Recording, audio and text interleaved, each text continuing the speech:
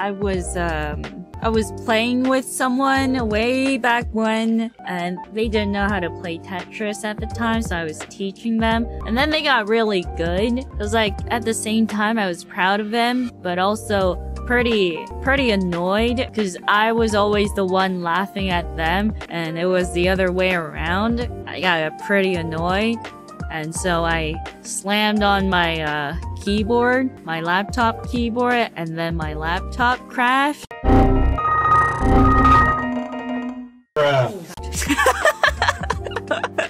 Oh, good times. Yeah, I don't do that anymore, of course. I learned how to treat my laptop properly after that.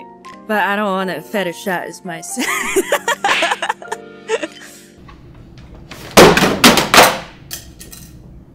Huh?